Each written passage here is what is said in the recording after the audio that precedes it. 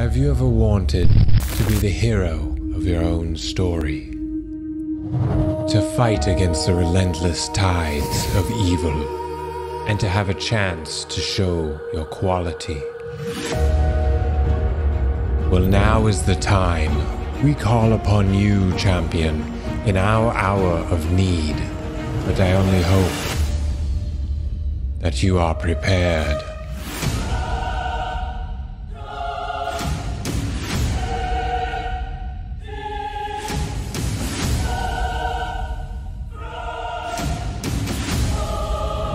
Take control of the narrative and lead your brethren in battle, for the very fate of our world rests in your hands. We are waiting for you, champion. Now, would you kindly roll for initiative? We are live. Hello! Hello! And welcome to Twitch Plays D&D. I'm your host and Dungeon Master, Sobi. And we're glad you answered the call, champion. For this party of talented adventurers will need your help if they are to survive the deadly crypts, political intrigue, and unique encounters that we have in store for them. But you won't just be helping. You'll be shaping the campaign's future every step of the way. To do this, we've created a unique D&D campaign with a chat-controlled player. When an important decision comes up, we'll open up a poll that will be visible on screen, and you'll have 30 seconds to vote. The most popular option will be the one that the chat-controlled player will roleplay, and the story will continue from there. Starring in this campaign, we have Victor, playing as Clement, the human cleric whose appetite for good food is only matched by his cheerfulness. Alex, playing as Delphini, the tiefling barbarian whose skilled diplomacy and unusual relationship with magic may surprise you. Maki, playing as Cheek, the half-orc druid with a curious fascination of fungi, and some would say a concerning fascination for death. And of course, our chat-controlled player, Jordan. He'll be playing as Roland, with more to be revealed in just a few moments. Today, we are also joined by the fabulous Alpha Whale and Griff, who will be voicing some of our NPCs. We'll be playing a homebrewed version of Curse of Strahd every Sunday at 2 p.m. Pacific Time, 5 p.m. Eastern Time. The players will be starting at level 3, and we have some very fun house rules that you'll learn over time. Finally, check out the channel point rewards at the very bottom of the chat box, where you'll find a few options on how you can further interact with the party and the story. And now, with that, let's get started. Roland, you find yourself waking up in the middle of a dark forest, shrouded by crackled black pine trees in a thick silvery mist. You find yourself having no memory of this location. An earthy smell fills your nostrils as you feel the damp moss underneath your hands. Suddenly, in front of you, a figure steps forward from within the mist, a man with a strongly calm demeanor, whose hands and forearms are wrapped with a thick gauze. As a single pine needle falls from above, whoosh, in a blur, he elegantly grabs the pine needle and balances it on one of his fingers. With that type of reflex, this person is clearly skilled in the martial arts. Then, a second figure emerges from behind a tree on your left, a man cloaked in shadows, wielding 2 sinister daggers. His lightness of movement shows a natural penchant for stealth and assassination. As you rub your eyes in disbelief, a third figure has appeared in a poof of blue smoke. A man wielding a grandiose twisted staff with powerful arcane energies. The 3 figures call out to you and stretch their hands in your direction, as if beckoning you to choose one of them. Which one do you answer? Who goes there? Who are you? Excellent. This may be one of the most important decisions that you ever make. But with a crunch of twigs under your feet, you slowly approach the Sorcerer and grab his outstretched hand. You immediately feel a surge of energy flow through your arm, as your vision blurs and a faint voice rings in the distance. You awaken with a light sweat on your forehead, realizing that you are dreaming, and you see that your comrade, Cheekapith, known as just Cheek, has jostled you awake. It's almost midnight, and you're inside a dimly lit brown canvas tent. Would each of you, Cheek and Roland, please briefly describe your characters? My name is Cheek. I'm a half-orc druid from a human tribe called the Ash and Tree. But they exiled me a couple of years ago because, unlike them, I'm interested in death and fungus because there's something very beautiful about decay and how it can give life to so many other things. Death isn't the end. It's the beginning to so much more. But that's looked down upon in my village until I get rid of these mushrooms on my head and cleanse myself. I'm out here healing people and doing what I can to show that I do care about healing and life, but death is much more interesting to me. Yes, as you may have known, my name is Roland, from the line of Verentel. My family hails from up north in Neverwinter, and I was brought forth of noble birth after an assassination attempt that took out much of my family. I was left to wander and seek answers to those who did this. I don't know why they were assassinated. I don't know who perpetrated this act. Through that, I got these scars that you can see, and with it, these powers that flow through me. I've been seeking a way to channel all of this, but this magic still just flows forth uncontrolled on occasion. Now, as I search for answers, we find ourselves here in this tent. Excellent. And you arise and walk with Cheek, just outside the tent entrance, where you feel a light rain fall upon your head and shoulder. But what gets your attention is the sight in front of you, where you see a massive battle raging in the distance.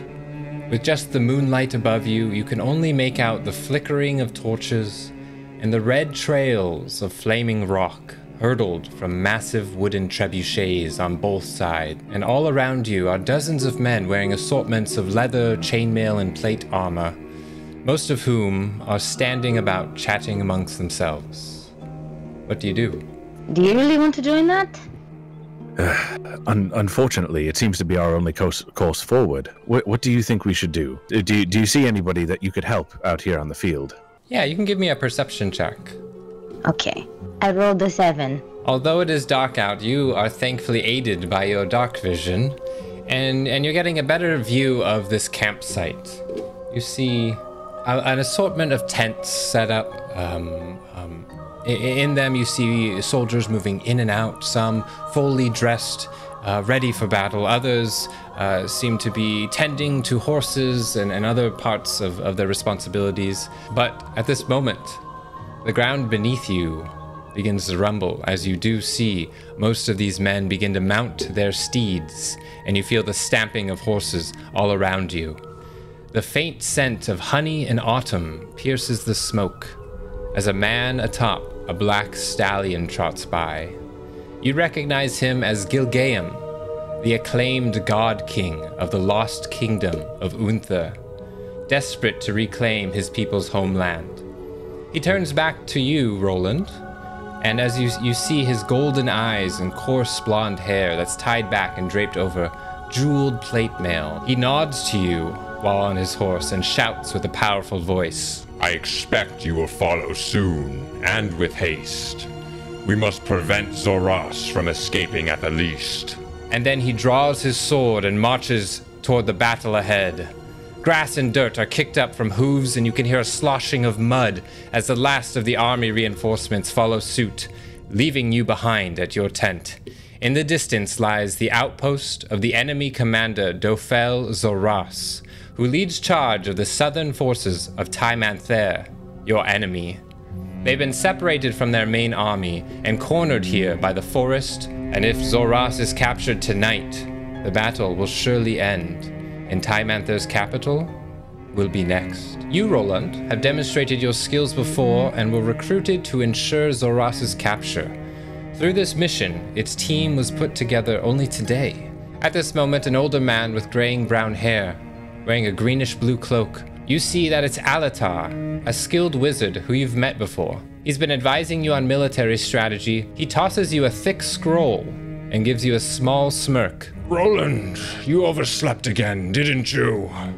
Yes, Alatar. I apologize for my tardiness.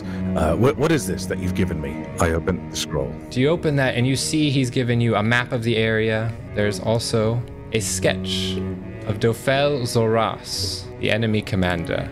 I'd like to take a peek at what... Well, have you made your decision? As we discussed yesterday, you have 3 options in getting to Zoras's camp. 1, you can travel by foot, which will be a direct route and should only take, I would say, 30 minutes at a normal pace. 2, you could, if you have the skill, you and your team could carefully climb the trees and move through the forest to sneak up on your enemy. Or 3rd, I could teleport us as close as I can get. Though, of course, with something like that, there will be some risk involved. Regardless of your choice, we'll have some forces laying in wait that will distract your enemy while you will get in to capture Zoras. So what say you, Roland? I would prefer if we did a little of the sneaking. You know, climb the trees. It makes sense, but that would rely on both of our skills, and unfortunately, that's not something that really has come up in my upbringing. Alatar, please, if you would, bring us to the battlefront. Yes, an excellent choice. Again, although there will be considerable risk with this option, if we can capture Zoras immediately, I think we can turn the tides of battle in our favor. Is there anything that we'd need to do to prep before we do that? Do you see him even flicker through, looking through some books and some candles of sorts? Eventually, he pulls out a number of ingredients, and you can see him scatter some of them in the air.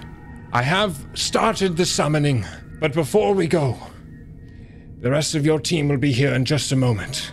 As you see from a tent very close nearby, you see Clement and Delphini walk out.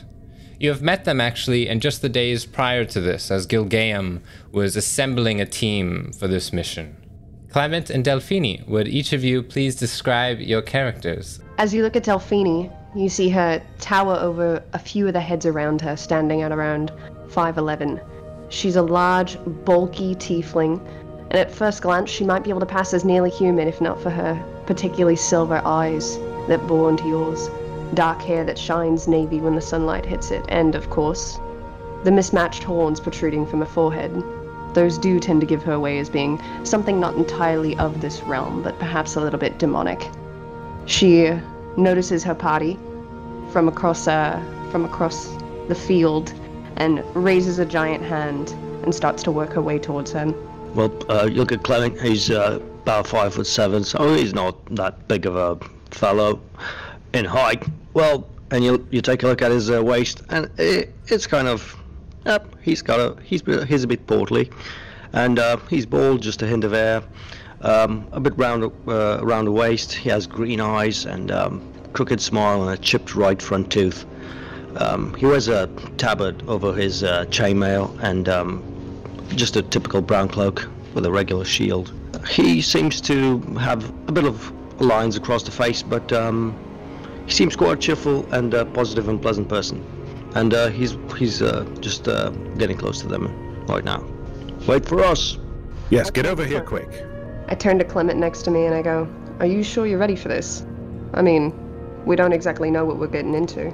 Oh yeah, I think we've been looking forward for this. So. Well, I'll keep an eye on your back if you look at mine. Oh yeah, like always. I recommend that you store what I have given you in here.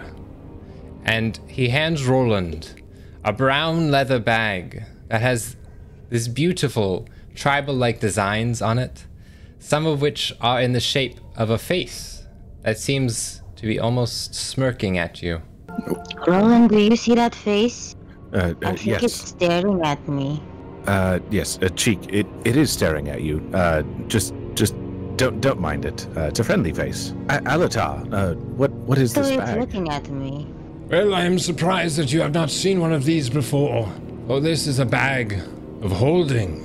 And you look at this brown leather bag, and it only seems to be but a foot by a couple of maybe 7 inches.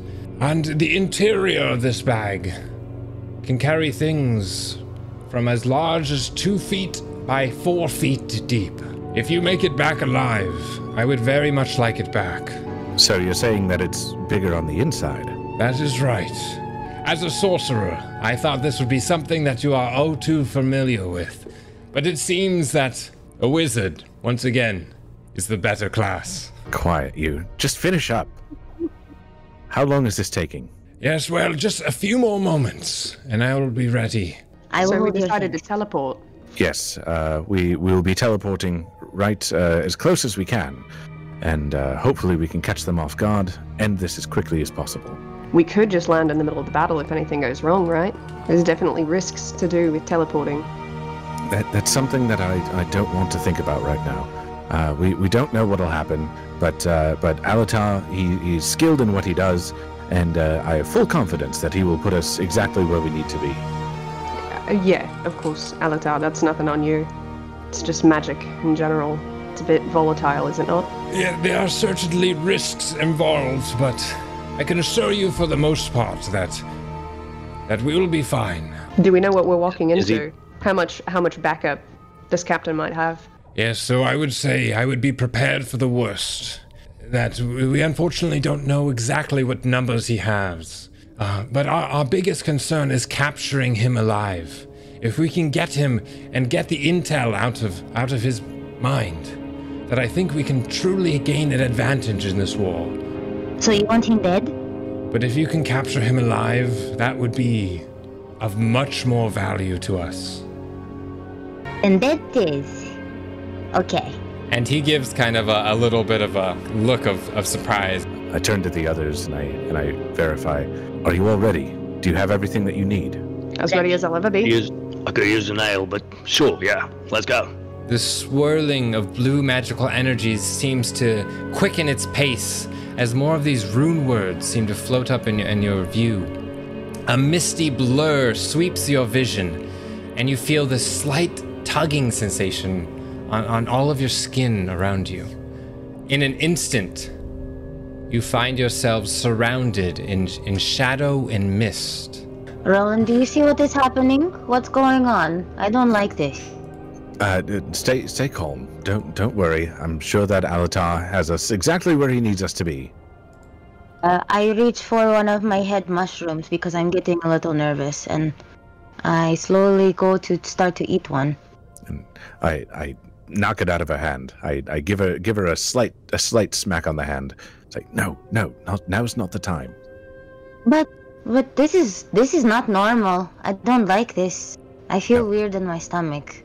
No, What's the mushroom do? I understand. That was valuable mushroom. Now it is a waste. Well, what is it? I go and pick it up and show to Delphini.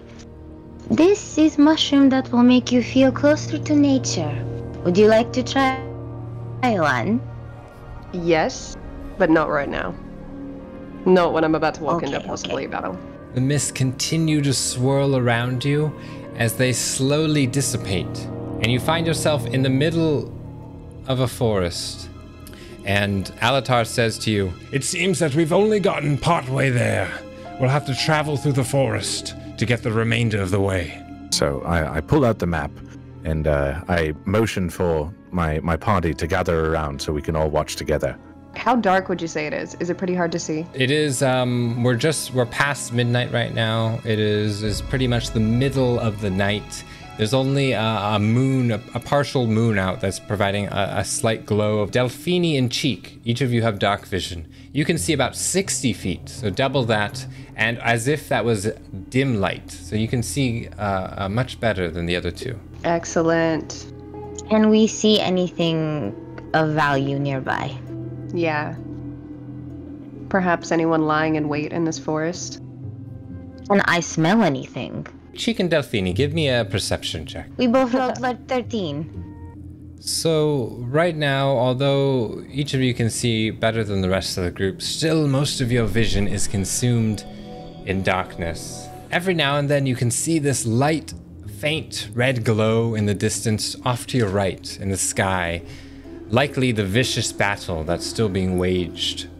Looks like that way, huh? I say we go that way.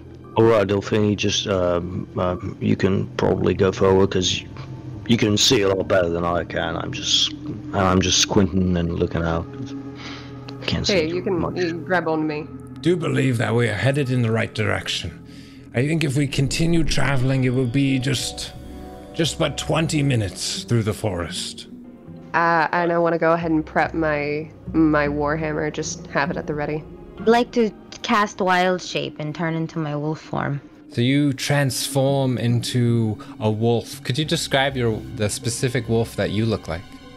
Yes, I am a dark, moss green colored wolf that has mushrooms growing out of my back. My features, tusks in my form, so my jaw's a little overbite. And my fur is matted a little bit with moss and some algae of some kind. I look a little mangy if you ask normal people. Yeah, I turn to Clement and I go, oof. Are you comfortable like that, Sheik? She can't seem to respond when she's in this form. Well, I'll keep my ears open, you know, because that's like the only sense that I have right now, because sight is barely gone. You travel for about 20 minutes, maybe a little less, you would say. Soon, and it seems like almost like you've entered this sort of hidden grove. At first you think the trees are cherry blossoms, but they seem to be different, with the flowers being much larger. I'd like to smell the air. I get advantage on perception. 12. Your group continues to move towards these trees as you in your wild-shaped wolf form, with almost heightened senses of smell. And you do smell this almost sweet, honey-like smell that comes from these blossoming trees. Ultimately, the whole group of you see this sight and you would actually think this is quite beautiful in the daytime. But right now, its beauty is almost lost amid the echoing battle cries and explosions in the distance.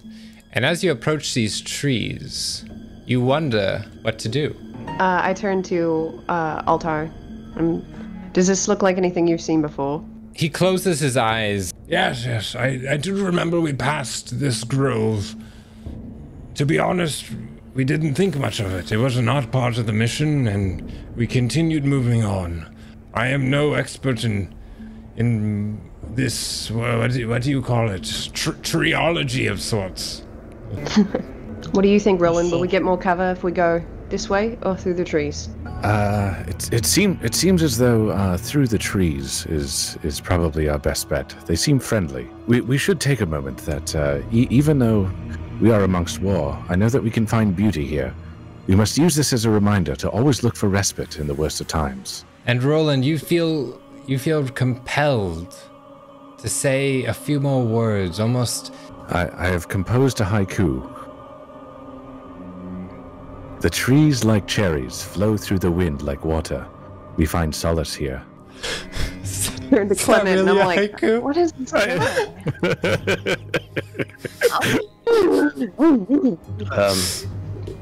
It is. It was 575. Thank you very much. Oh my god, could you say it again?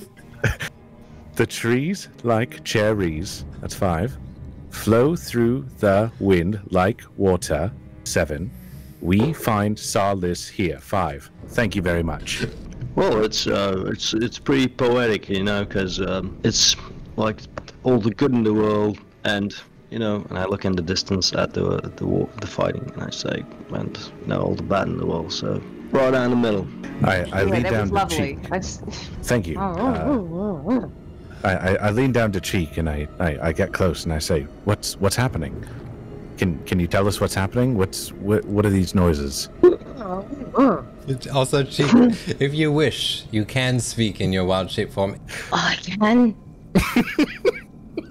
Roland, that haiku is terrible. What were you thinking? It's unfortunately in my training, I haven't really spent much time looking at haikus and studying them. Let's not worry about it. We have more important things to look at. And Delphine starts to confidently set her way through the grove, and she kind of turns around to Roland and is like, I mean, I commend you for just coming up with that. I certainly couldn't do that, but I don't know. Is now the time for poetry? Can you do that while we walk? For now, maybe we should keep our focus on the battle ahead. We should steel our nerves, concentrate on what's coming ahead, and focus on the battle to ensure that we can come out victorious. I would love to do like a perception to make sure that we're not missing anybody hiding in the trees. Give me a roll for that. 8. Really, it's the darkness of the night that still gets you, and despite your dark vision, that even though you can see about 60 feet away, there's still this kind of blur in the trees that you can't quite make out. But overall, nothing gets your attention of an enemy watching upon you. I confidently stroll forward. I reach into my pack and I pull out a torch in my tinderbox and I light it up so that we can perhaps see our way a little bit better. The group of you then continue onward through the forest. As you move beyond this grove of blossoming flowers, you once again return to this oak forest with their normal browns and greens of color. Soon, in the very far distance, Cheek and Delphine, each of you see a very faint smoke trail. You would assume that there would be some sort of camp, or at least gathering of people attached to the smoke trail. But beyond that, the darkness is still too thick for you guys to see. There's some kind of a smoke trail coming up ahead. Do we want to try to swing around it? You can see that too? Yeah. Right. Yes. There could be... I think maybe going around might be best. Otherwise, we're going to walk straight into someone's camp. Can I smell anything from the smoke? The smoke is a little too far in the distance to make your nostrils, but from what you see of it, you do think it's either a single campfire or perhaps a clustering of campfires. Given that you were on your way towards the enemy camp, you do wonder if that's what it is. Does it seem like the time that we've been traveling is we'd be getting close, or? So you do think you're landing about on that 25-30 minutes estimate that Alatar gave you? I put out the torch so that it doesn't give away our position. All right, we should approach slowly but carefully. Delphine, once again, I'd ask that you would lead the way, but only go close enough that we can see what the smoke is coming from. Not so close that they can see us back without suspicion. Right. And I should go stealth. I can go scout ahead.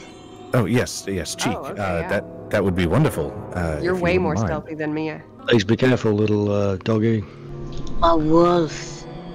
Little doggy. Right, sorry. Yes, I lay low to the ground and slowly approach this camp to sniff out or see if I see any enemies or any persons of interest. And you start seeing these large boulders that seem to be scattered about, some mostly intact, others that seem to have started to crumbled away to the ages. But Cheek, you dart through the trees and you look ahead. But as you dart ahead, you suddenly hear a twig snap off to your right. Perception. I want to smell if it's human or if it's something else. Immediately, you start seeing these shadows start moving out from the trees. This actually caught you quite off guard as you were ahead. I would like Cheek and Delphine to make dex saving throws as you hear this splitting of air in the night as several arrows come your way. And with Cheek ahead and Delphine leading the other group, both of you are caught ahead. Each of you on guard for your enemy here. Cheek, nimbly in your wolf form, you dart out of the way, having almost seen these shadows emerge from the trees, and you get behind some tree cover as well. Delphine, likewise, just this arrow flies by your hair, just barely almost moving the air, kind of flowing your hair backwards. as you give this lunge. As a few more arrows fly in your direction, and you see some hit the trees behind you, as you see the crackling of this ancient bark in these oak trees around you. I'd like to try to grab Clement as I duck. And since he was trailing just behind you, you're able to get him out of the arrow fire as well. Cheek, what are you seeing up there? I need to run back to the group since I'm 20 feet ahead. And as you do, the arrows continue to fire as they hit the trees around you as you nimbly dodge through them. There's a lot of enemies ahead, Delphini. We can't go that way. I mean, you saw there's arrows flying at us. I guess I'd like to dive to my left into the brush, just kind of take cover. Are there any trees around? You can easily find cover behind the trees, as well as the kind of assortment of large boulders that you're finding in the area as well. I pull Alatar behind one of the boulders, nearest the rest of the group. What is going on here? Shh, shh, shh. There are enemies ahead. Did you not see what just almost happened to Delphini? And he darts around, looking now at the arrows stuck into the trees. And Clement, what are you thinking? Do we need to try to run, or should we go for it? I think we should charge. We already know where we are. I'll take out my shield and my mace, and I'll get ready, and I'll unsheath my glove, and you can see that my hand is just scarred with burn scars. What did the rest of you do? I want to try and flank them. So you would think if you wanted to flank them, maybe swinging around the left would be a good decision. And I'm gonna swing around the left and try and flank them. I, on the other hand, would like to split off from Clement and go in the other direction, making about as much noise as possible. Try and cause a distraction. Okay. But moving in kind of like a zigzag pattern so that they can't exactly hit me.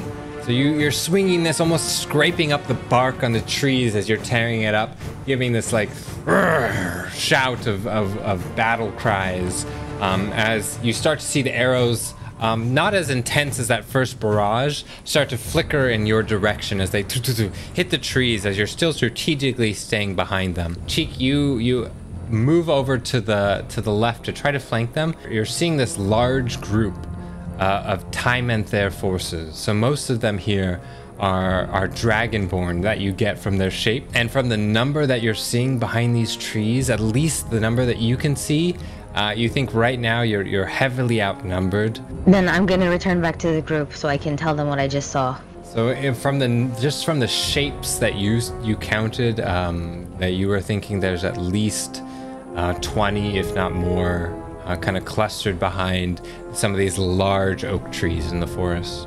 So I run out to Roland, and I paw at his legs. Yes, Cheek, what is it? We need to get out of here. There's way more than we thought. I could have seen more than 20, but I'm not sure which ones were real and which ones were not. But there are way more than we thought. I'm talking 20 plus. How far is Delphini and Clement from us? Yeah, I'm behind a tree, and Delphini darted, and am I supposed to charge? But nobody's charging, so I'm just kind of waiting to see what happens. Now I'm gonna butcher how to pronounce this. Thaumaturgy cantrip. Yeah, tell me what you'd like to do.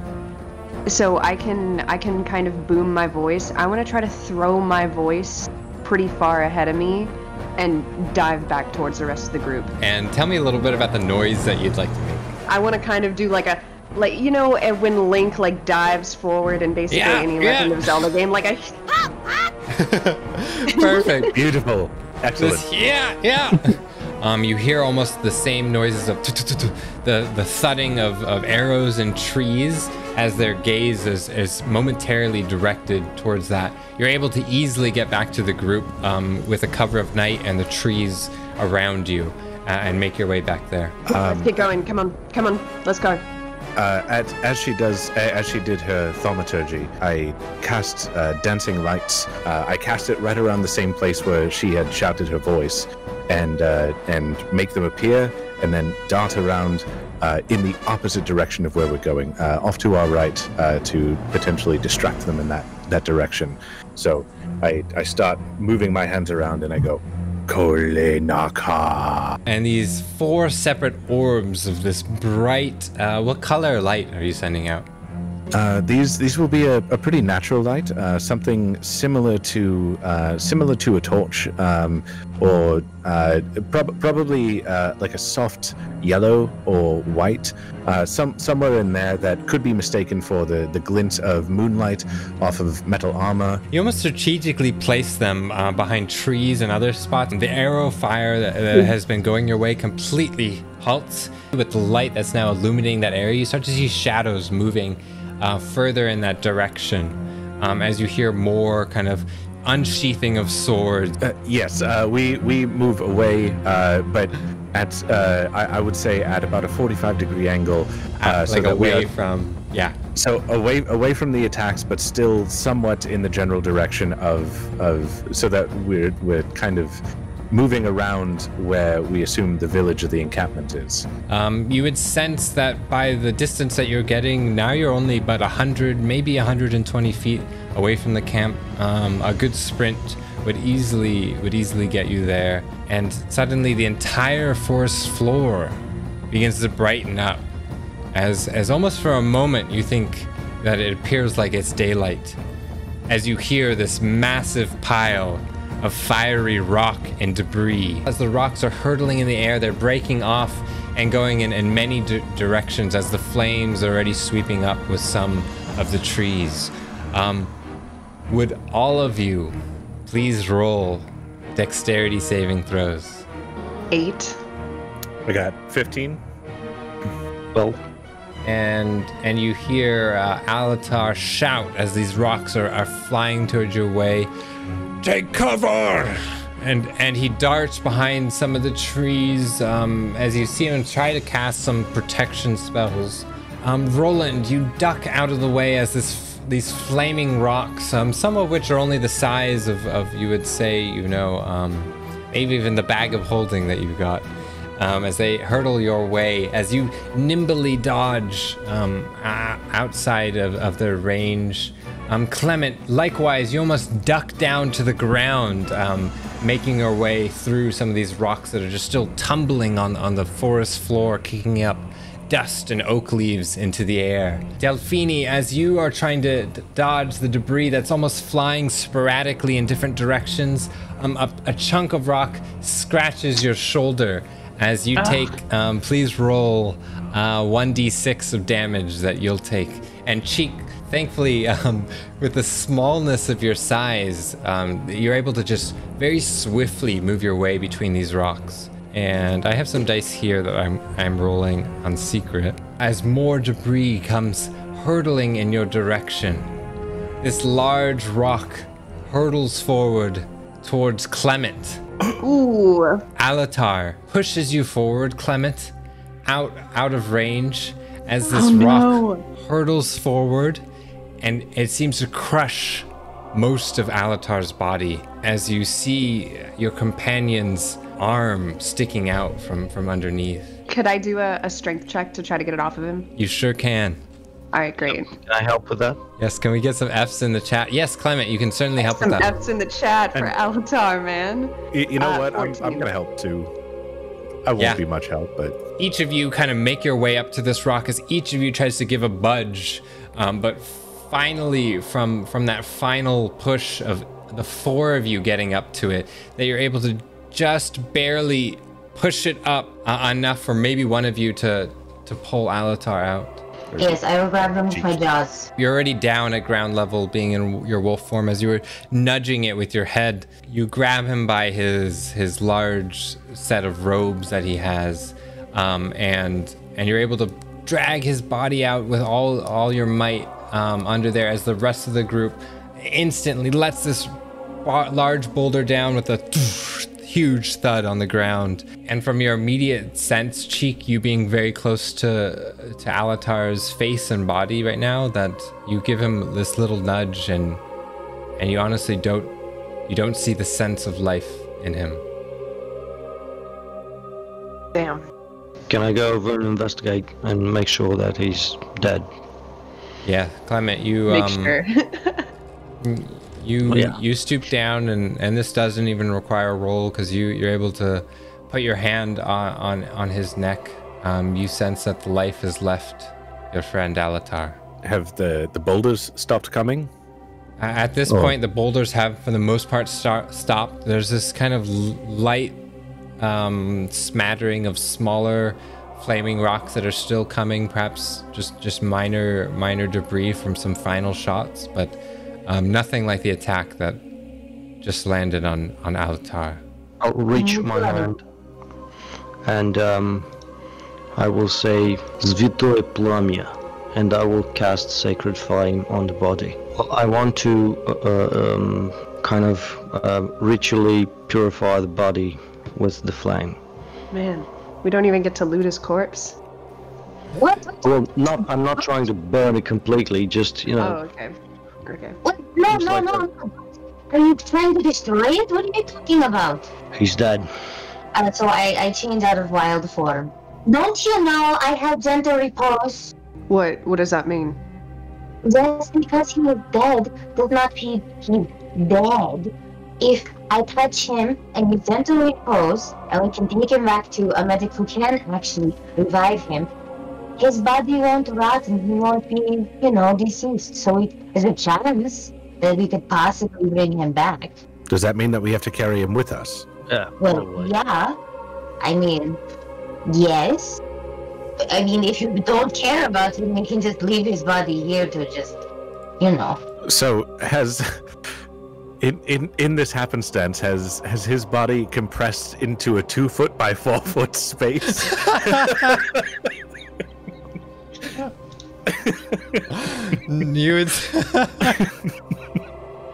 You would say that, unfortunately, although I guess you're happy to see that part of him is crushed significantly, that he's quite not in a 2x4 foot space. That would have been perfect. All right. But where are we talking on the scale of like where this body is? Are we talking like ground meat, or is he still like mostly together? From you're seeing bruised, bloodied skin on a huge side of his body, what you imagine are crushed bones and organs clearly inside of him. Again, no breath or life leaves his body. Right now, you're thinking that this is the worst as the flames around you begin to sweep up in the forest. Delphine turns to Cheek, and with a bit of a grimace looking at this destroyed body, you can bring him back. Well, I can't bring him back, but I can prevent him from decaying or becoming undead for 10 days. So we'd have to get him to a better cleric, and I look pointedly at Clement, to actually bring him back. I could heal him over the course of those 10 days and try to mend his body, but he kind of looks like mush. Cheek, give me a medicine roll. Maybe get a better assessment of your fallen comrade. And you're just kind of gauging for his vitals. But the immediate signals show to you that you would certainly be able to cast your spell and preserve this body, but you even question what state he would be in if you were able to bring him back. It seems that this is not worth the time or effort. We have a mission that we need to go forward on. Unfortunately, our companion, Alatar, is no more. Right. Then how about Gimme suggested and loot what we can? I think that would be wise. I think that Alatar would like us to use what we can. Every part of the buffalo, as one might say. My mother used to say that. Anyway. You do look down and you do see that he still is wearing this large satchel of his that one of you could easily sling over you. You could look into it if you'd like, but probably from your assumption, it's a smattering of magical materials and other sort that you could possibly use. Roland, this might be most useful to you. Yes, we'll take it for now. We don't have time. We need to press forward. Yeah. We'll look through this later. But for now, I'll take the satchel. And is there anything else that we can use on him? Roland, give me satchel, please. You already have Yes, the bag of holding. Yes, but I hold all the bags, and I lift up my poncho and show that I have at least 6 different bags: a backpack, 2 shoulder slings, a waist, and a small little arm bag. See, I have all these bags, so I just put another one. No problem. Where? Where would you put it? I can put on my left hip. I don't have a bag there. You're so tiny. You're carrying all this shit. You're so I'm small. not tiny. I'm very strong. Sure, yeah. I'll command Do you you, not- little one. Do you not see my orcish muscles? Do they not impress you, Delphine? No, I am very impressed. I respect your strength, little one. With a resigned sigh, I toss the bag over to her and say, "Fine, let's just get going." I take one last turn to Clement and I go, "Is there anything you would like to do for the body? Sure. I mean, do we just leave it here?" May you walk towards light. I would say, are the flames getting closer? What do we see? Toward your right, mostly, as it just starts to sweep around kind of almost your perimeter. These large red-orange flames are now sweeping through the forest. The other thing that gets your attention is you start hearing the shouts and cries of battle as what you think are probably the Untherian forces, your own forces, making battle now with whatever Time Enther forces laid wait in the forest ahead. I'll say, well, the flames are surely going to take care of the body, so I think we should press on. Yeah. Agreed. We should keep moving. Now that they're distracted, we can see what that encampment was about and press forward if we need. Roland, you did mention in the very beginning if there was anything else on him. The last thing you did see on Alatar's neck was this intricate, ornate gold amulet with a ruby laid in it. And you are able to easily kind of snap that off of his neck and pocket that as your group continues on towards the camp. And you see a smattering of tents and boxes. You actually start noticing the flames starting to sweep in different directions, some of which are getting close to the camp.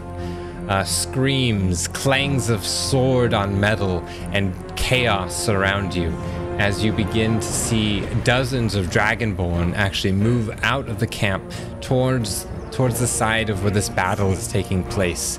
Some charging headfirst into the fight with their weapons drawn, while others seem to be trying to stop the advance of the flames that are coming towards the campsite.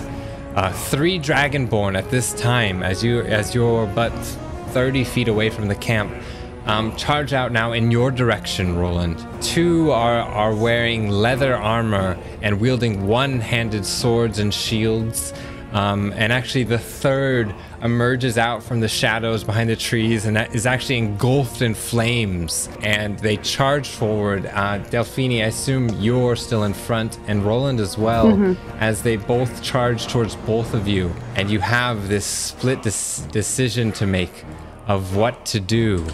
I grasp at my face, at my scars again, as I see them running up to me. I glance over to Delphine.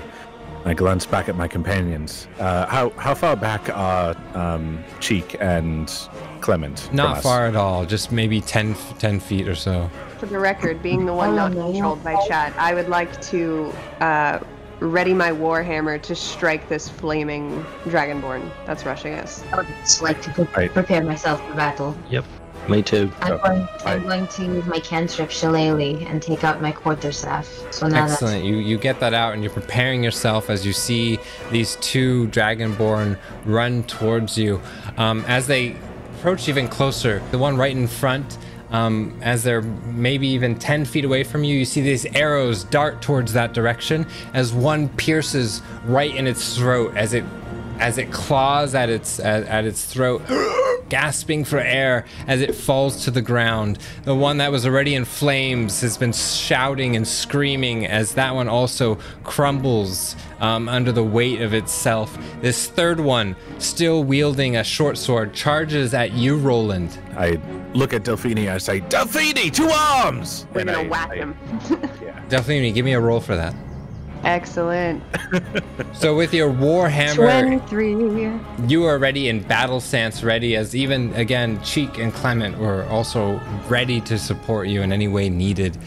You swing forward and you hit this dragonborn right across its cheek as its head snaps almost immediately from the force of your warhammer blow, and you hear this just immediate crack in its jaw as this dragonborn falls down to the ground, lifeless. F's in the chat for that dragonborn. I'm sorry to him.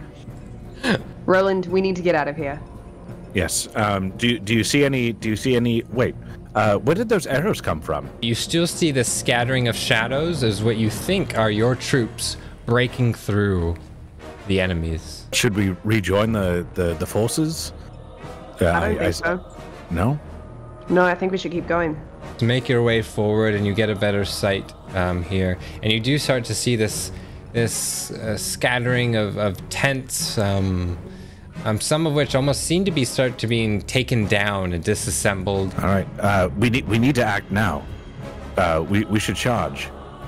Let's get moving. Let's and get I look moving. around to make sure that everybody is still together. As we go away from the bodies, I also cast another sacred flame and say Svitoya Gun at the body. And do you cast that on your fallen foes? Is that what you mean, Clement? Yeah. Excellent. On Very the respectful. one that Delphini Yeah. smacked over the head. Yeah. Very respectful. Very respectful. We will murder you, but we will bless you afterwards. You make your way right to the edge there, and you're able to get cover at boxes. Let's get some perception rolls. Great.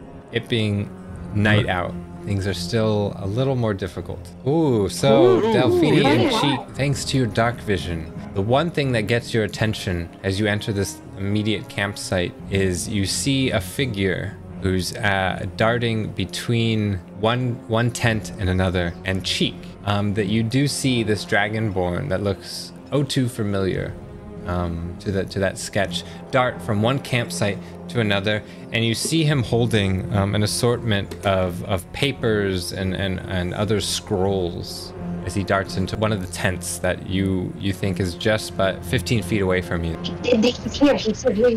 We need to go. He's in that tent over there. And I point to the tent that I just saw him go to. And I immediately start quickly running towards, quietly of course, running towards the tent. I put my hands in my face and I go, fine. And I start running after her, not knowing what kind of mischief she'll end up getting us into without my supervision. Do you really think we should just be storming into tents? No, I don't think so, but I also don't think that we should send Cheek in by herself, and she seems pretty determined to do that. As she darts forward, Clement will scratch his beard and say, here we go. So I'll take my mace out and my shield and I'll start following her. Yeah, I'll head in as well. Yeah, my staff is still in hand, so I've still got shillinging out. So the four of you, still equipped with your weapons, make your way towards that tent. Would you guys like to just run in? Are you trying to be a little sneaky? Or what are you guys trying to do? I don't think we should draw attention to ourselves. Perhaps we should pretend to be on the other side. Yes, I believe that we should be fairly stealthy. What I would like to do is detect magic and see if we notice anything around us. So I move my hands around and I go, Ole kana. I throw my left hand over my eyes and I put my hand out in front of me in an arc, just kind of casting out this magical detection around me. And as my hand moves around, it's almost like, and I know that this is anachronistic, but almost like a radar.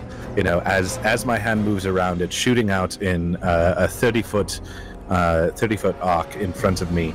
You're almost assessing the best way to enter this tent. Actually, for the entire part of the duration of this sweep, you don't sense any magical presence. Cheek, you're sure that he's in this tent?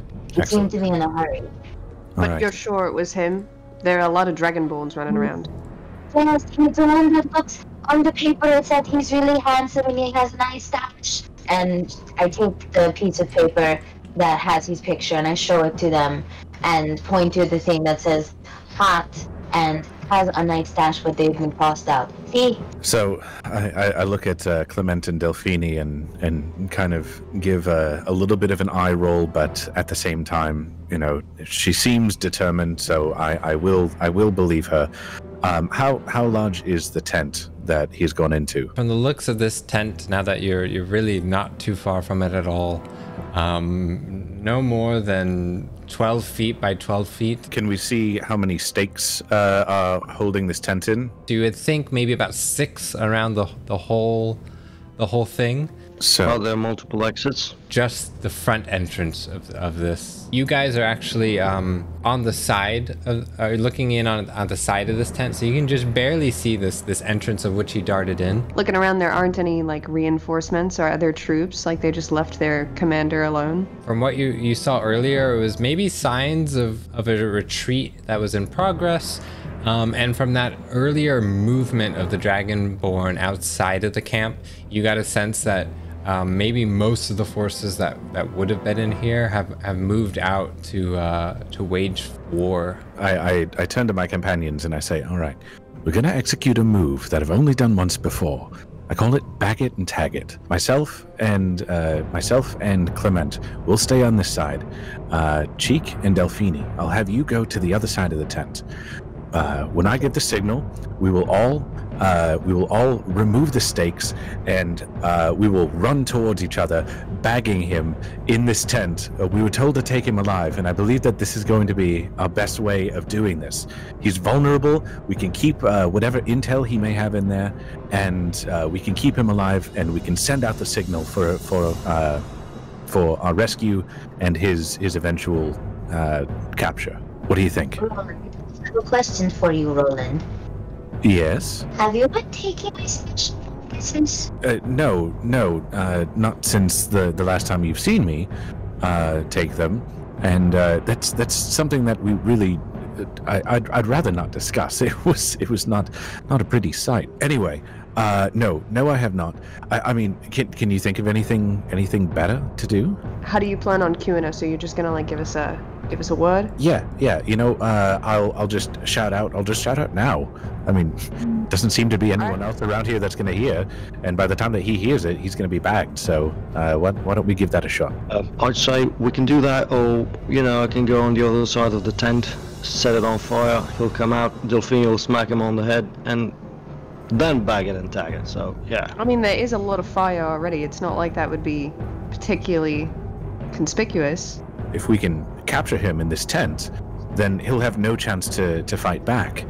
We can still talk to him. We can get whatever information we need to. But, you know, if you set the tent on fire, he comes running out, he'll probably understand that if nothing else, that our battlefront is on its way, and he'll be ready for battle. It really seems that we should just try and subvert battle entirely if we can. Okay, let's try to trap him in the top. Okay. Cheek, you and I on the other side. All right. And I kind of cautiously walk over to my corner, just very confused and wondering if I'm having a fever dream right now. As they're walking over, I think better of it, and I say, Delphini, you stay on this side. I'll stay with Cheek. Make sure that she's doing what she's supposed to. So Cheek and I make our way to the other side of the tent. Right. Cool. So the further side, and I assume on the way as you get to that side, you're kind of gently taking the stakes out of the ground. Yes. So we want to take out the ones. We want to take out a few of them. So that it will be easier for us when we make it, but not so many that it would affect the structure of the tent before we're ready to make our charge. Right. Excellent, yeah. And actually, you think that you could probably undo all of these stakes and still not disrupt the integrity of it immediately, based on kind of the tautness of the ropes here. Everyone here make a stealth check as all of you are trying to maybe undo these stakes. Unless you want to designate that only maybe 2 people or so are trying to do this. I would recommend that it's someone who's not me. So I could do it. Maybe not Cheek either. Yeah, I'd say me and Clement will each try and get one side of it. So Clement on the close side of us and myself on the far side. In the meantime, I'll keep an eye on the entrance to the tent. I have a 12. So stealth, right? Oh, you have advantage? 9. Oh, disadvantage. Disadvantage. I'm wearing freaking chainmail. Oh, well, dang. True. That is pretty loud. Should have taken that into account before I said for Clement to do it. And also, Clement, you probably should have told me about that, mentioned that before you told me that you'd like to do it. Yeah, pretty sneaky usually, but you know. Clement, as one of them that you're trying to get through, it's quite stuck into the ground there, and you're able to pull it out with kind of a more of a strong tug than you thought it would take. As your hand starts to actually, it does clatter a little bit with your chainmail. That was the last stake that you were able to get out, but you do sense a little bit of movement in this tent. Delphine gets into position and kind of draws her hair back from her face so that she can see clearly. Yeah. And gets ready to tackle this. Clement as well will just scratch his beard again and say, "Oh, Shuda," and he will cast Thaumaturgy and say, "Now!" and yell this really loud so that people can hear in the back. So you shout this now as it echoes through the forest. Would you all describe, are you all grabbing part of the tent and then running forward, or? To be clear, this is kind of a rectangular tent, correct? Or like a square tent? Yeah, Not- in some not form, circular. square-ish. It is coming off. It's almost polygonal in some ways, but Each of us being in one corner of it, I take my corner, whatever corner that may be, right or left, and I run towards whoever is across from me, who I would assume would be either Clement or Delphine. And seeing as we're at the edge, hopefully we can see each other and not collide with each other as we collapse this tent on its inhabitants inside. yeah. Would each of you give me a strength roll, unless you think that you want to describe it in a different way, as I'm imagining each of you now pulling down this tent with your arms and trying to sweep it kind of forward in a motion. Could I go more for like acrobatics? Yeah. Like a scoop? Yeah, totally, as you kind of nimbly dart through. And Clement, with the heaviness of your armor and kind of that last pull that you did from the stake, I'd like you to roll with disadvantage. All right, that's fair. My acrobatics is 12. Oh no! Damn! Oh my god! I have a nat 1 Not with only negative 1. fail. Oh, Oh yeah. my god! sick. Your own Bagum and Tagum plan. No. It's worked before. So you hear this. What did you roll, Chief? What I did rolled you? 11. And Delphine, what did you roll? I got a 12 for acrobatics. And Clement, sorry. 6 for me. Man, he fumbled the bag. So, as each of you pulls up a large segment, as much as you can grab from this tent, Roland, the earlier rain that's come down and muddied up some of the dirt around you, you actually slip and fall as you're trying to move with almost too much motion through this tent. And what ends up happening is this tent collapses down, and you see it to start hover over what looks like two figures that are starting to move around in this tent and try to make their way out of it, as you even see a sword come through and start to cut through the tent. Well, the sword is, I will say, Garish Yuruki, and cast Burning Hands. Ooh. And you're casting right on the tent for Yep, this? on the tent where the sword has risen. Oh my god. Set the I tent focus fire. on my hand that I've taken the glove off, and the scars just light up a bit, and as I plunge my hands forward, just flames burst out. And the flames kind of a reddish, orangish, normal color. Yes, they're kind of reddish. Yeah. These flames hurtle out towards the tent, right towards where that sword is piercing through. The flames spread very quickly through this area, and you see these two figures start to try to push forward towards the exit of where what used to be the exit of this tent. Yeah, I immediately jump away. I try to jump away, but having slipped, it's a little bit difficult, I would assume. Yeah. I do not like fire. Roland, you've almost collapsed underneath a part of the tent that's now catching a flame and the fire spreads very quickly. Roland, would you roll for 1d4 of fire damage that's starting to kind of pierce part of your skin as the rest of you do break away from the fire. Wait, can I try and grab Roland to pull? Yes, you can. Give me a strength check on that, or that athletics check would be great. Oh no. Ooh, 3. Roland's fallen almost deep into the mud as you're trying to drag him out, but the flames still sweep him. And you see these two figures dart out of the farthest part from you, from the tent, and make their way through the campsite. And you're just able to catch the glimpse of the shadows in the flames. Great, I dart after him. You're able to do just that, and do the rest of you, Roland, you are able to get yourself back up on your feet. Do the rest of you follow? Yes, I try to not only catch them, but also maybe pass them up just a little bit. At this point, these two figures have gotten a little bit of a lead on you. Could everyone give me a strength roll to gauge your movement? A strength or a dexterity roll? Oh, I can do dex instead? I'll do dex. I'll allow it. 19. Oh no. Another nat 1. Oh my god, are you serious? Yes, I am. I mean, I've got a +2 modifier, but still. Damn.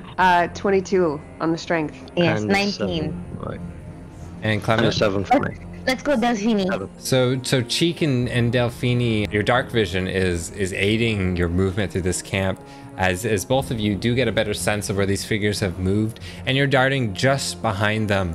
And you do see two Dragonborn, one of which clearly resembles the sketch that you've seen here of Dofel Zoras, and each of them seem to be fleeing into the forest.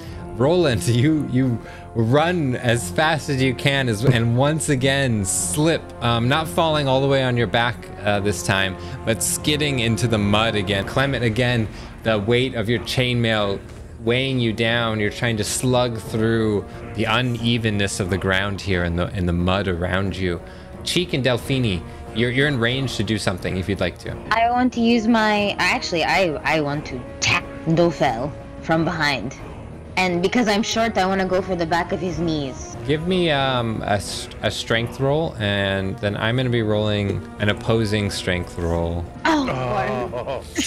And as you do almost dive forward, he looks down as you grapple one of his legs, and he just kicks you off as he darts forward, and the other Dragonborn there turns to you and swings at you. Can I have a reaction Swings attack at to that me? since I'm still running? Yes, so he swings at Cheek, and you take one point of damage, and Delphine, you're right up there with them. I would like to kick him in the face. The Dragonborn that fought Cheek?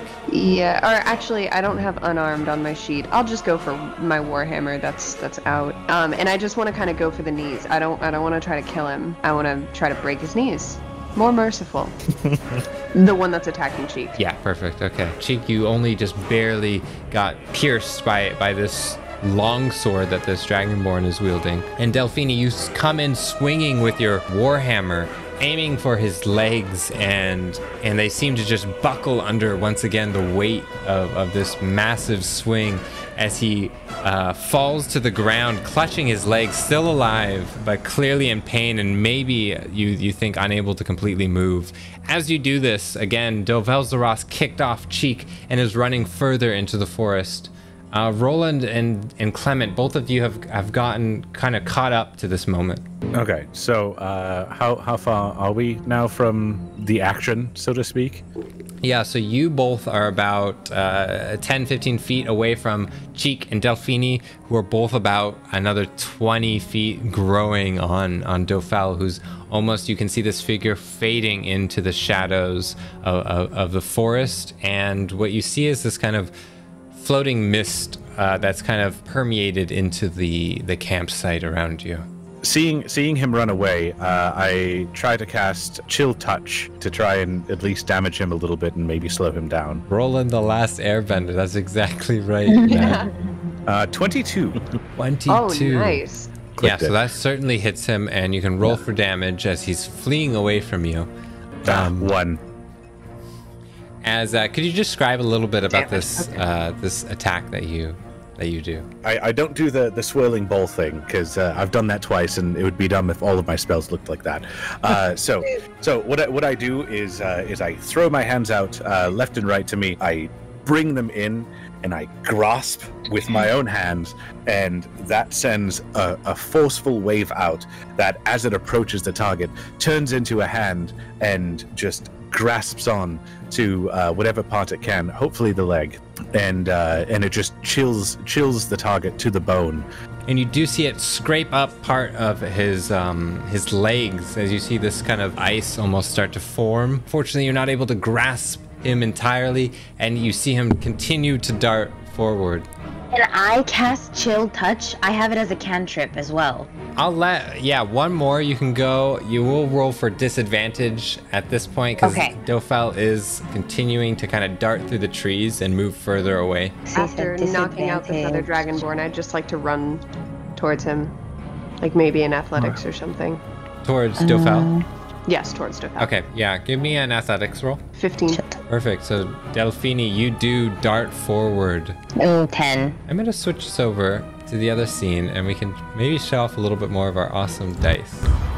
Yeah. I love those 3D dice. Cool. Also, I would like to point out that now everyone can see the poster of Dofel Zoras when Sheik was holding it up. Oh, yeah. So now everyone can see the comments that have been scratched out. The headbutt is fatal? Yes, he has a small horn. So if he headbutts you. Potion seller, enough of these games. I need a very important potion. As Delphini goes forward and that happens, I'm just gonna grab the Dragonborn on the ground, and I will cast Thaumaturgy again, and my hand will just glow a bit, and I will ask the Dragonborn. I assume he's still alive. He just kneecap, right? He is. I will look at him, and I'll cast Thaumaturgy, and my eyes will turn red, and I'll say, "Where is he? Where is he going?" So Delphini, you're charging forward into the forest after him.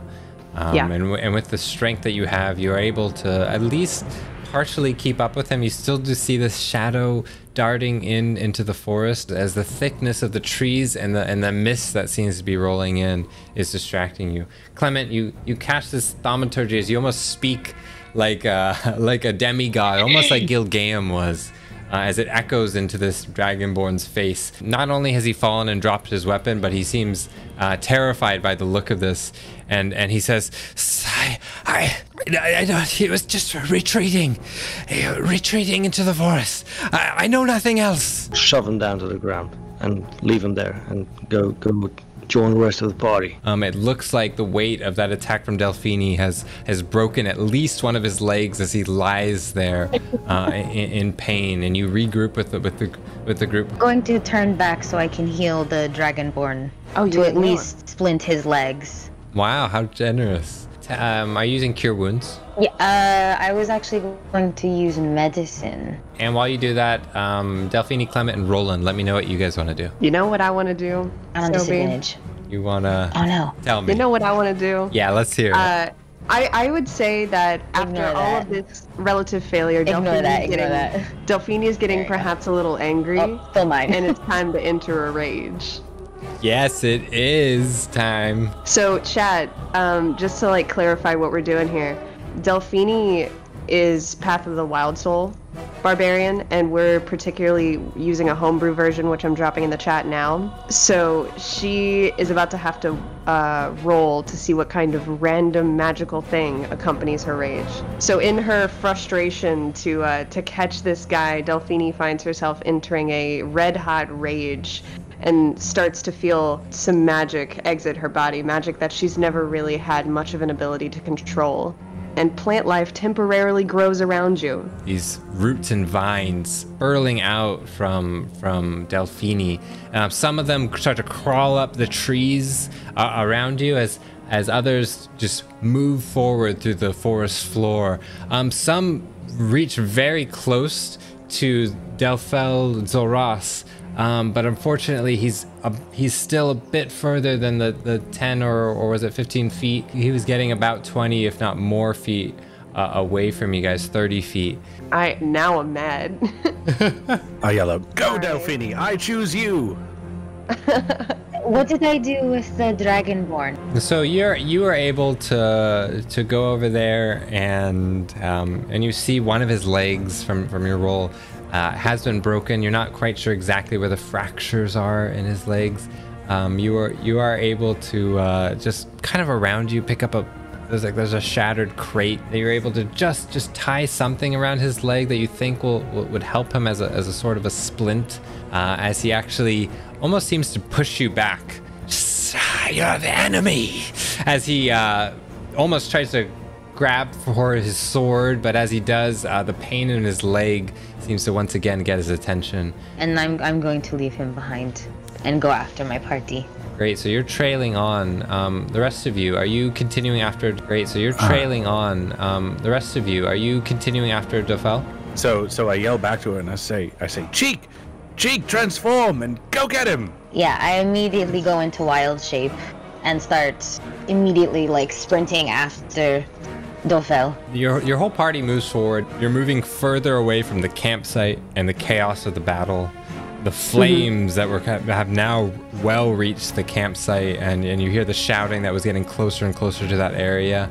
They start to dissipate and fade in the direction that you're going, as once again you enter a forest that's otherwise shadowed in darkness. You still just barely make out this shadow of a figure that's darting in front of you, but the thickness of the trees starts to obscure your vision.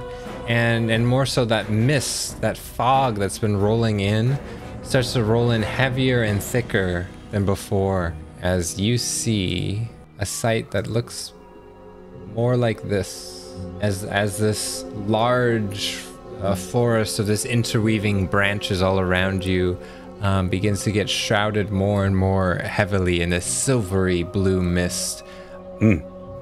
Dang. I look around. So at this point, has Dofel, has he kind of receded so that we cannot see him any longer?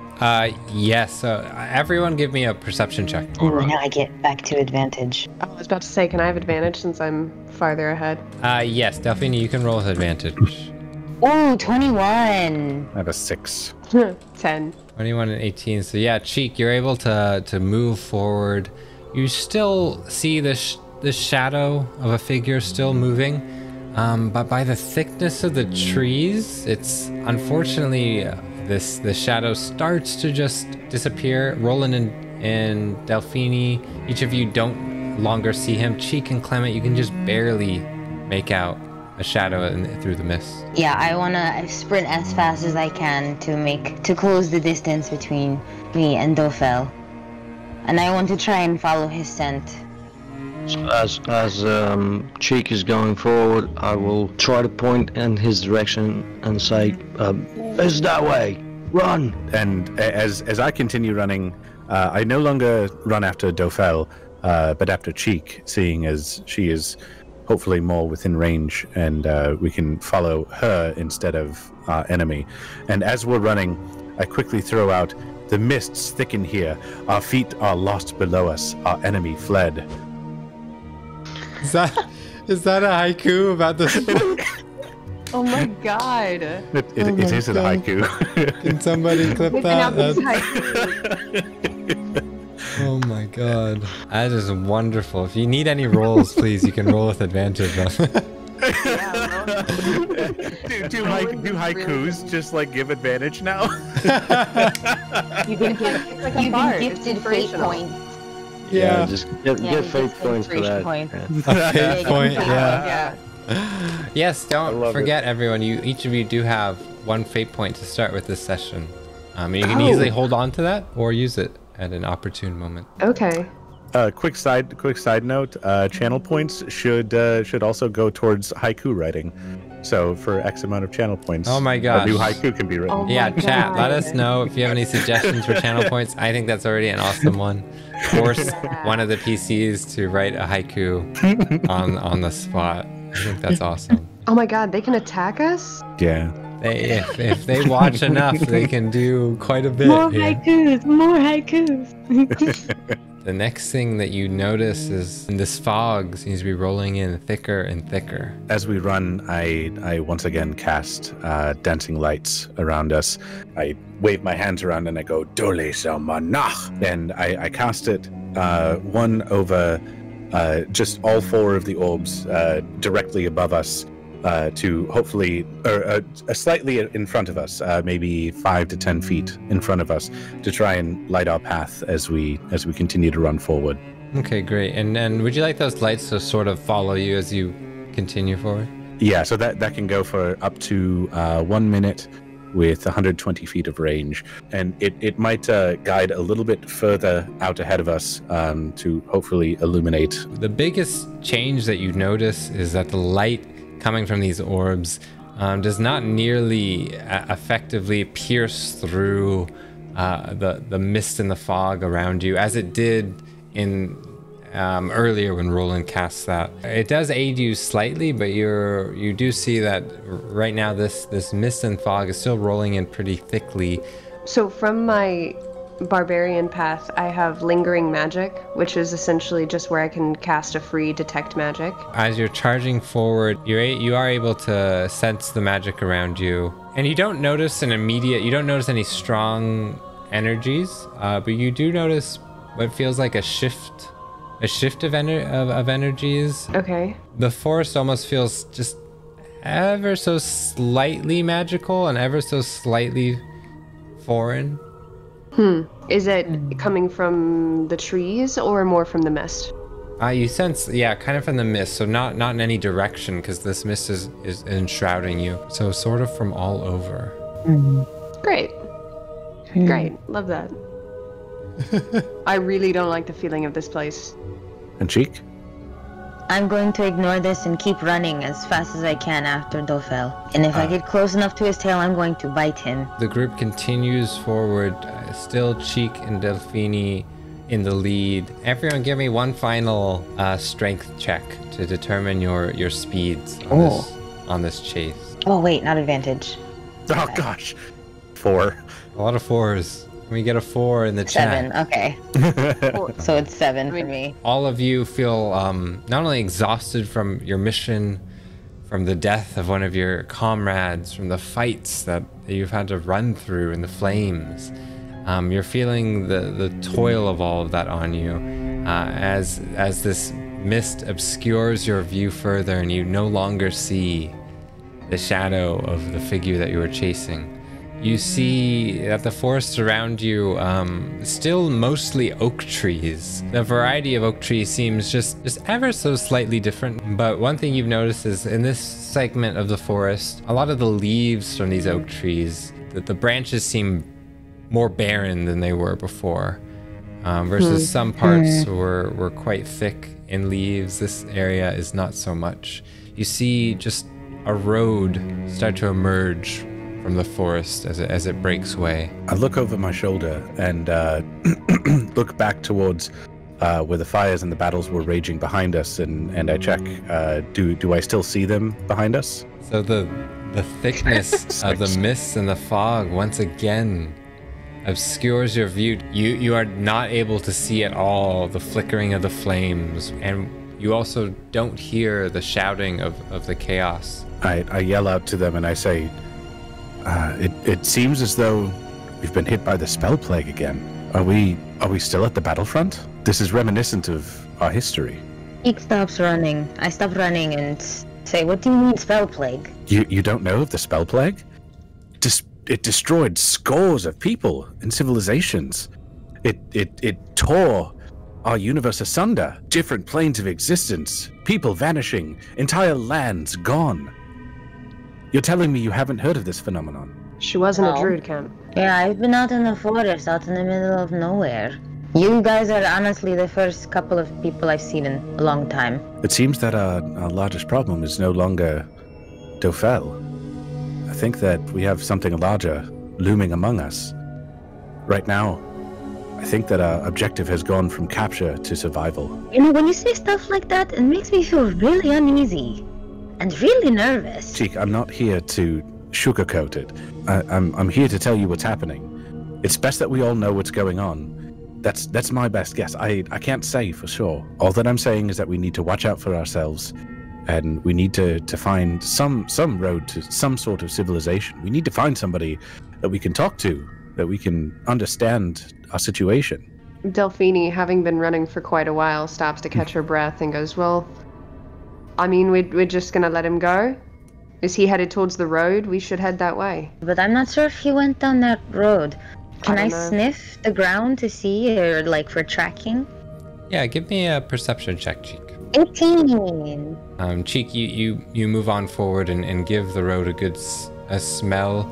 And you're not sure if it's the scent of Dofel Zaras, but you do get the scent of people moving, maybe even food towards, if you moved left onto the road. Well, we could head down the road, and that may get us some kind of help, but I don't think he went this way. I'm not sure, at least. Roland, Clement, what do you think? Do we go after him? Do we try to find him, or do we head towards civilization? Kermit, we haven't heard from you for a while. What do you say? Well, I say civilization, because my stomach's growling right now. Just running through this forest has been pretty heavy with my chainmail on, and I'm down for a couple of ales. I'm with Clement on this one. I concur. We should find shelter, we should find rest, we should find food. The question is, which way do we go down this road? Cheek? Follow me then, with my nose. All right. I heard a toucan that said something like that once. So I put my nose down like a hound and just along the road. Yeah, so you sniff the road, and you even see the few slight imprints of feet. Nothing calls out to you as immediately being very fresh footprints. And this gravel road leads ever further, with a thick forest on each side of you, still shrouded in a silvery blue mist. You start to make out the shape of a few buildings off on the right side of the road. A large, dilapidated house with what appears to be a servant's quarters and a stable, at least from what you can see at this range. But what actually gets your attention quickly is a soft whimpering ahead of you, as your eyes move towards a pair of children standing in the middle of an otherwise lifeless road. There's a young girl weeping and clutching a stuffed doll. I growl. The hair on my back of my neck is on edge. The mushrooms stand straight up. Yeah, those stick up as you give They a start growl. shaking. Immediately, the two children look your way, and you can see this young girl who appears to be weeping and gives a little bit more of a gasp at the sight of you, clutching a small doll in her hands. And there's a boy about twice the height of this girl, and he's trying, it seems to be trying to hush her. You're getting about 30 feet away from them. Then I'd like to rush them so I can smell them and investigate, since I have 40 feet of speed. God. I'm not going to attack them, I'm just going to sniff them. In panic, I run after her, not knowing what she's going to do. Me too. The children scream when the wolf appears to rush at them. But please, we need some help. There's a monster in the house. I yell out. Monster? Yes, something's in the basement. My parents are there. They told me to get my sister and my brother, but I only had time to get Rose. Walter's still upstairs. Did the monster look draconic in any way? I don't know. All we heard was a growl. It shook the house. Then we were ushered up. That's all we know. I ran out as far as I could. And Rose, well, she's been crying ever since. I ran as fast as I could. I'm trying to help people, but this mist, I haven't been able to see anyone apart from yourselves. I kind of lean over to Roland and I'm like, I mean, do you think? Like, what that is? Could it be our guy? I don't know for sure, but I mean, we have no other leads right now. We saw him running generally in this direction, did we not? I want to give these kids a sniff. I don't trust them. So to Roland, you do hope that there certainly is a chance that he's gone in this direction. So I'm sorry. Who did you say was in the house? Well, I live with my siblings and my parents and some servants. There's been some guests recently, but I don't know if they're still around. It'd be my parents, Walter, our baby brother, and maybe the nursemaid, but I haven't seen her.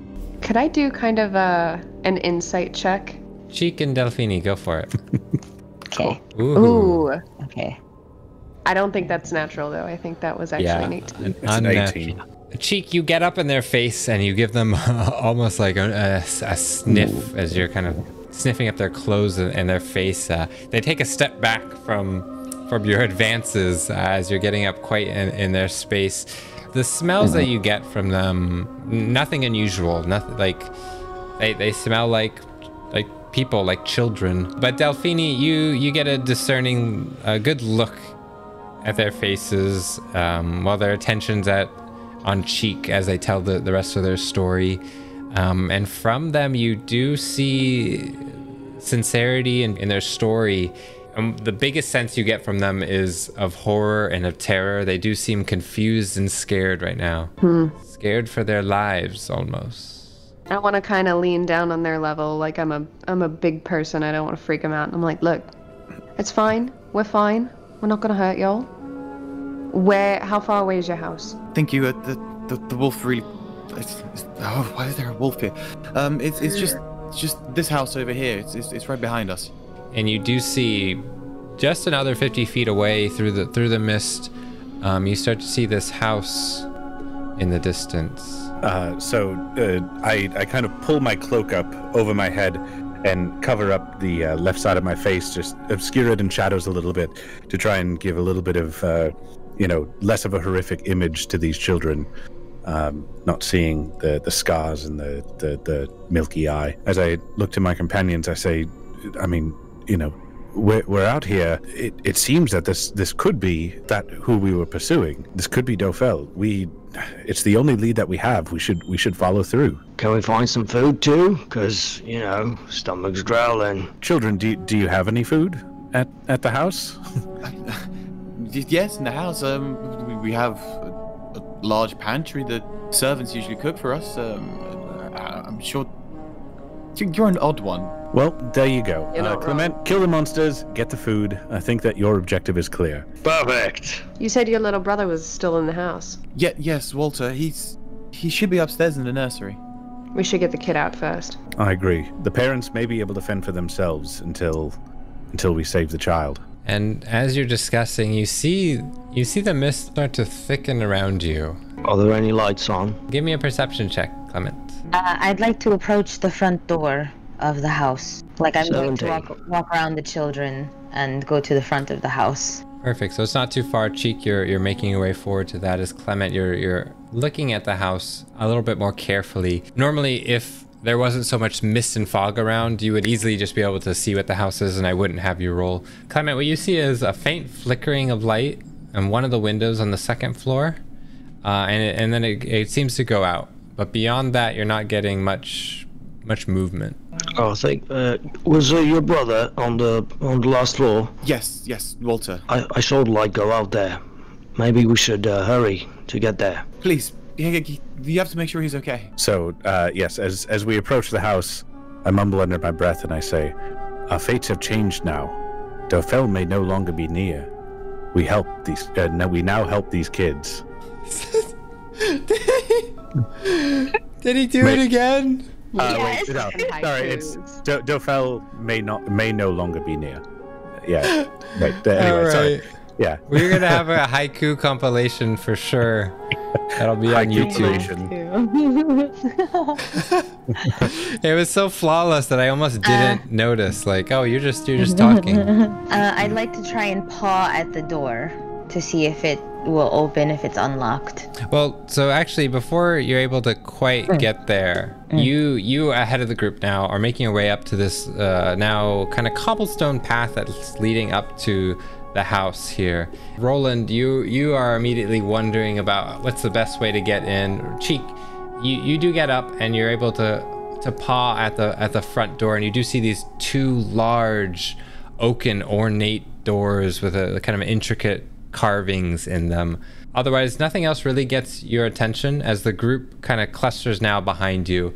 The children behind all of you, still the two kind of clutching each other, almost seemingly afraid to get closer to the house. I turn to the kids and I go, are you two gonna stay out here? You gonna go in with us? At this point, the little girl starts absolutely bawling. No, we can't, bros. She's terrified. We can maybe stay in the courtyard, but we ran out as fast as we could. We can't go back in there. At this point, Clement just takes out one of his rations and kind of starts chewing on it.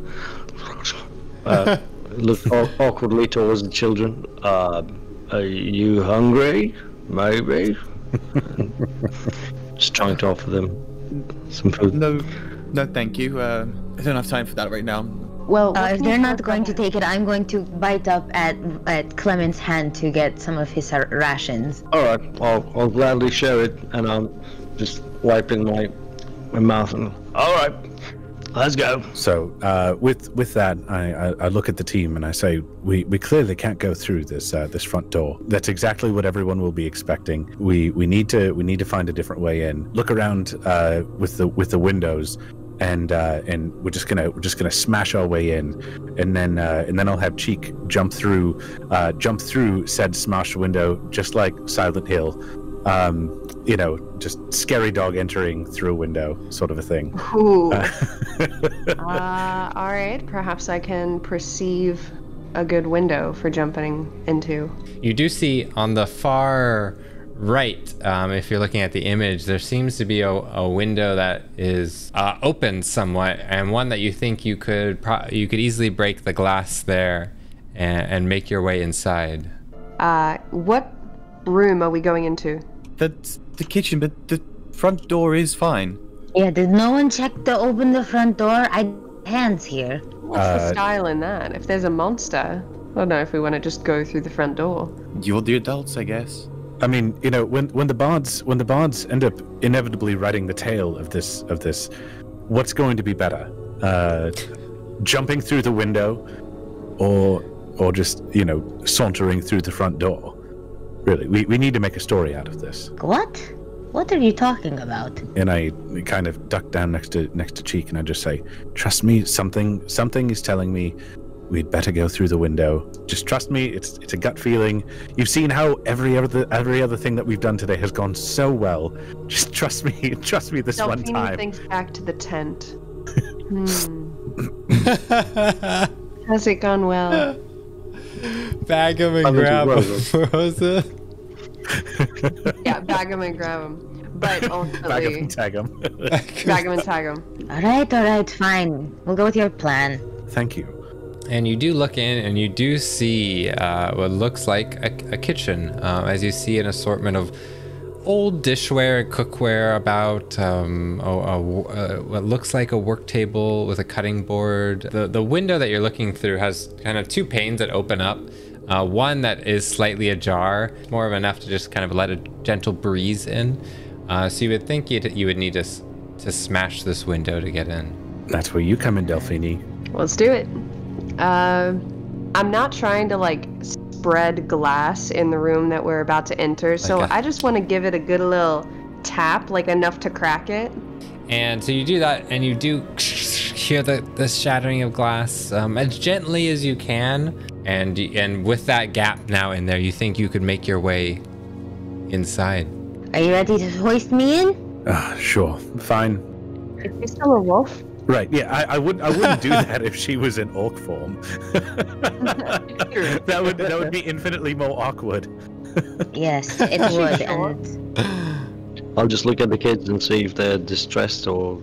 No, they're just overly concerned with the damage to their house. I look out the window and I say, find somewhere safe, stay out of sight. We'll be back out as quickly as possible. Just keep yourselves safe. Thank you. We'll be right here. I'll protect Rose. Each of you then make your way through the broken window. A slight crunch of glass underneath you. Clement, you do survey the surroundings and you do see a pantry on your left that gets your attention.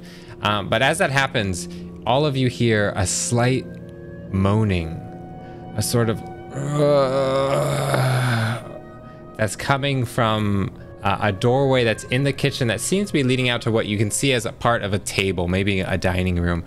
And as you hear this moaning echoing through this house, we're gonna end our session there. I noticed in the chat, Alpha Whale said, they asked some strangers for help, they broke a window and are hoisting a wolf into the kitchen. Classic adventure stuff, classic. That's D&D. I know I personally love watching D&D streams. I always wish that maybe I could have some sort of say or influence in the story, and that would just be so fun to have that level of connection. So that's exactly what we're trying to do here. A huge thanks to everyone who's been involved in this idea. We have a lot of really talented writers. Huge thanks to Mighty Maki, who is one of our PCs in here, Cheek. So all the PCs and the NPCs, anything you've seen up there has been her work, so please check her out. Huge thanks to Hop Hunter, who's helped us with some of our marketing materials and our logo. Our talented mods, our great NPCs from Alpha Whale to Griff. Without the support of these people, I don't think we could have delivered the level of quality that we got today. Everyone with an asterisk next to their name has a Twitch channel, so check out the awesome content that they're putting out. And then everyone else who doesn't, most of these folks here, you could search these usernames on Twitter and check out still the amazing things that they're working on and promoting on their own. Again, every Sunday, 2 p.m. Pacific time, we're gonna be live here. So please, we hope that you can continue to be there to help us guide the story. And we'll see you in 1 week. Twitch Plays D&D. Bye, everybody. Bye.